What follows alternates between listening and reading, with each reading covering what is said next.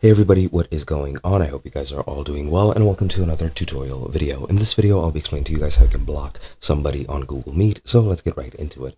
I'll be explaining this for Android computer and iOS systems. So let's get started with Android. Now to block someone on Android, you just go into the Google Meet app. Then on the search bar, you enter the name of the person you want to block.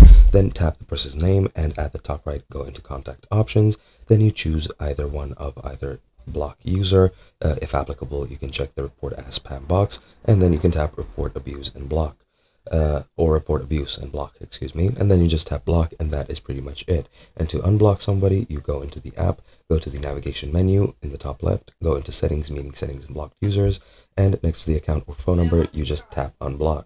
Now this is pretty much the same for iOS systems, except the route you unblock somebody is a bit different. Instead of going into manage settings or meeting settings, you go into account and go into blocked users, and then the process is pretty much the same from there.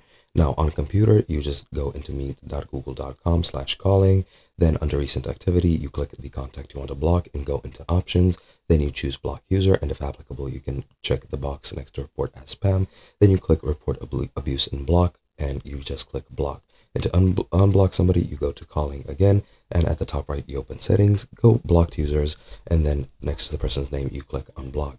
And that is pretty much it. Hope you guys enjoyed, and I'll be seeing you guys next time.